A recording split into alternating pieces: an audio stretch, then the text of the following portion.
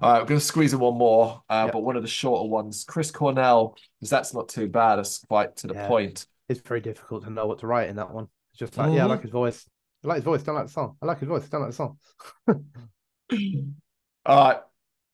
Carl and Brendan here from Games, Brains, and Headbanging Life, gbhbl.com for short, and it's track by track time. As we're doing something not completely different, but different in a way, because I did not know what the hell I was getting myself into here. So Brendan suggested Chris Cornell, No One Sings Like You Anymore, Volume 1. Obviously, I just presumed this was a solo release at some point in his career. And then I looked into it, and it turns out it is the fifth studio album by the vocalist Chris Cornell, but it was released after he died in 2017 without prior announcement by his estate and Universal Music Enterprises, December 11th, 2020. And it's a covers album consisting of 10 covers that were sequenced and recorded in Chris Cornell in 2016, so about a year before he passed away. So that, then looking down the track list, I was like, okay, I recognize a fair few here, and a couple really jumped out at me. I was like, oh, I really want to hear these versions. So it was quite an exciting little listen, really. And once you know that it was released, posthumously, the Mm. name of the album, I think, holds a hell of a lot more weight, right? Because it's somebody of his family or estate have called this "No One Sings Like You Anymore" with him, pass. Like that. Sorry, little moment there, but I was like, oh, isn't that nice? It is sweet, it is sweet. And it's a fair statement as well, because, it's been no secret we have been highly praising Chris Cornell's vocals, one of the greatest vocalists in the entire world. Yeah. Okay, let's get into this. Get It While You Can, which is a cover of a Janis Joplin track, which makes for an interesting listeners, obviously. Their voices are quite different.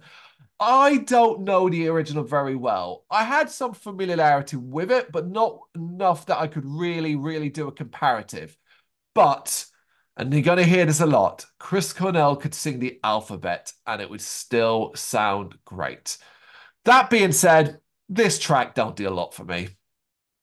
No, I didn't feel like I knew this one either.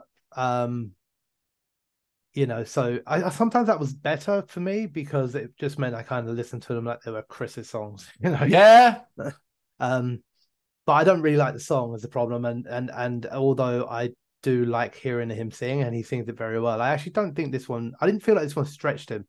There are some songs in this where the sort of more somber, emotional tones, and that's my favorite style of him singing. And this one I felt like he could have just done. It's obviously you can sing with your eyes closed, but whatever the analogy is for singing yes. with a yam in his mouth. I am. Interesting. Yeah. Okay, Jump Into the Fire. This is a cover of a Harry Nilsson song.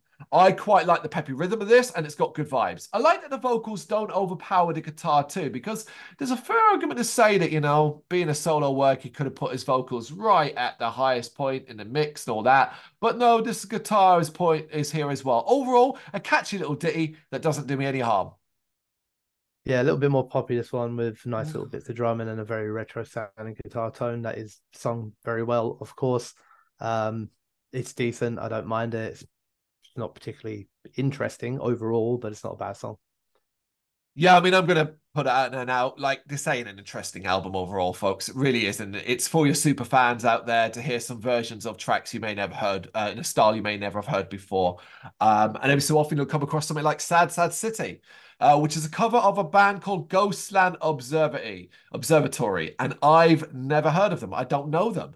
And the thing is, I find this track pretty boring overall. I'm not sure what the appeal, right, of this track is supposed to be outside of Cornell's silky vocals. The melody, the chorus, it's all just fine, but it's a boring ass track. And if it wasn't for the fact that I was listening to Chris Cornell, I would probably not, this would have no impact. That's interesting that because this is my favorite one so far. It's another song I hadn't heard before, but I quite like the fact that it's got a bit of a country vibe to it. It's got a nice pace, a bit of a foot tapper, and of course it's sung very well. I think overall it is quite a down and quite a morose sounding track, and I like that. Depressing sound, I suppose, but I also think that that style is more suited to the quite emotional way that Chris Cornell sings. So for me, yeah, thought this was a really good one. Okay, all right, different point of view on that one. See if we match up on Patience. In the track listing, this was the one I was most excited about as I love the original. Of course, it is a Guns N' Roses cover, and it's the highlight of the record so far for me, as it gives a really different spin with some great dramatic ambience. Of course, Cornell's voice is immense for this. And that's really interesting for me because I think Axl Rose also sounded great in the original. It's a very good cover that I think does feel fresh enough to make me like I wouldn't mind hearing this one again.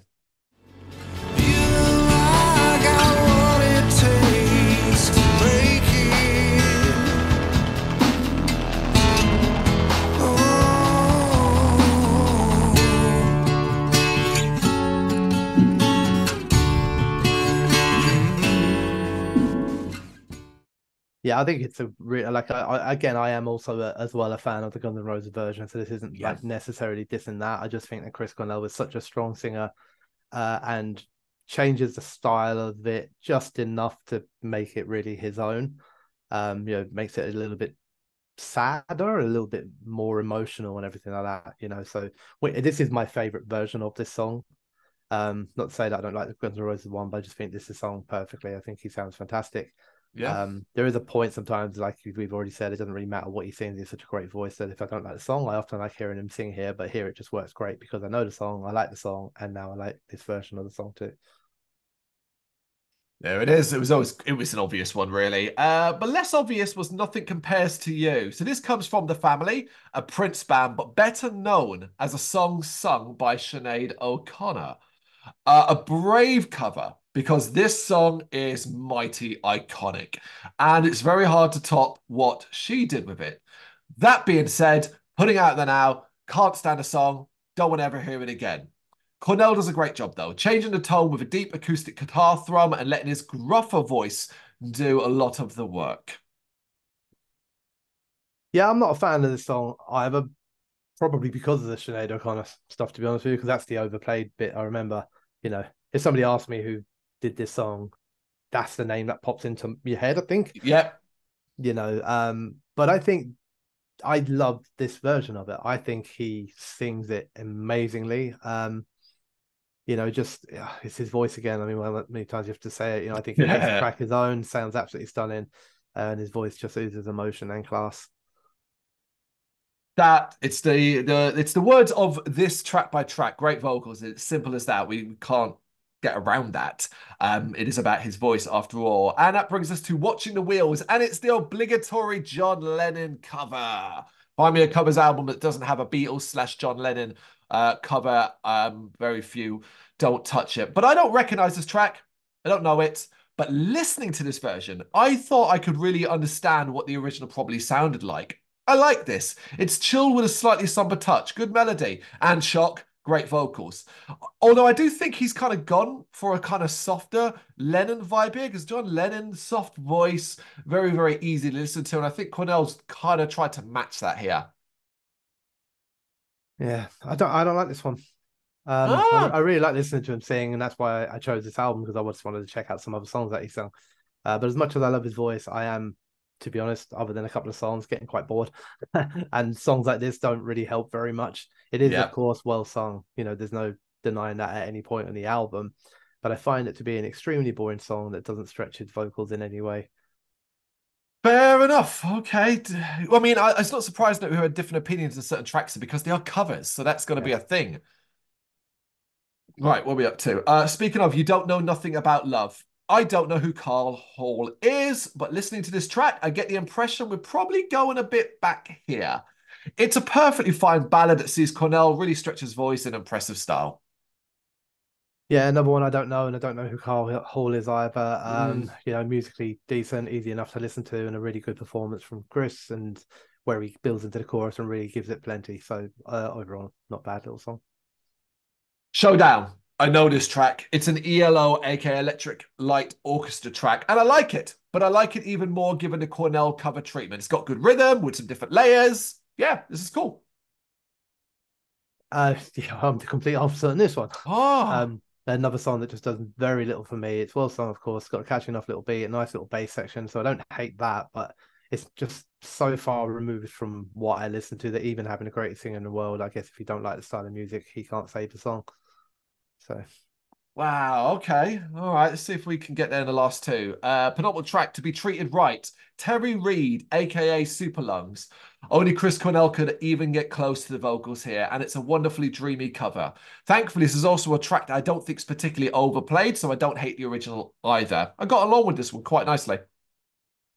yeah, it's got some moments that I quite like. It's got a nice little country twang to the guitars. I like the voice here, especially in the kind of quite dark and morose sounds at the start of the song. Um, yeah, I quite like it. I think the vocals are obviously I like them, but there's also some nice little guitar melody, a little bit of additional orchestral layers as well. It's a nice sad song, and as horrible as it might seem to say it, I like Chris singing better on sadder tracks than I do on more upbeat ones. Yeah, I get you. All right, and last but not least, we've got Stay With Me, Baby. We began with a woman being covered, and the album ends with another as Lorraine Ellison gets the treatment here. Cornell doing a subtle job of covering this, keeping it simple, keeping it heartfelt, keeping it impactful. Yeah, it's quite a big sounding track. It's sort of reminiscent. I felt like of the old kind of crooning, Yeah. tracks like Sinatra and all that sort of stuff, where it had some Mm. really kind of big jazz sounds and is weirdly quite messy to listen to musically. But I do think Chris really pushes his vocals out there for an absolutely huge chorus. Musically, not really my cup of tea. Don't find it massively interesting, but I do think he really throws his all into it and sings it very well. So, definitely a mixed bag on this one, really, more than anything else. But then I didn't expect anything. I didn't expect to come away wowed or going, oh my God, or whatever like that. But it was at least interesting, right? Yeah. That's it. Yeah, that's what I wanted to listen to. Like you said, we're a fan of the man, like his voice, so check out something he sung. Agreed. Right, top three tracks, and I will go first. I have chosen Patience. I've chosen Watching the Wheels, and I've chosen To Be Treated Right. Whereas I have chosen Patience, Mhm. Nothing Compares to You, and Sad Sad City. Right mix there, some seriously different ones, but it's going to be down to your own personal taste based upon how familiar you are perhaps with the original, how much you like them, how much you don't, and so on. But this is No One Sings Like You Anymore, Volume 1 by Chris Cornell. You got any thoughts you want to share with us? You know what to do? Let us know in the comments. Thank you very much for watching. If you'd like to see more content like this, please consider hitting the subscribe button. It is gratefully appreciated. You can find us over at gbhbl.com, our full website where reviews, news and so much more goes up daily. We're also on all social media platforms, Facebook, Instagram, Twitter, Threads, at GBHBL. Just search for GBHBL and you will find us out there. We also have merchandise on sale. You can access the shop via the website.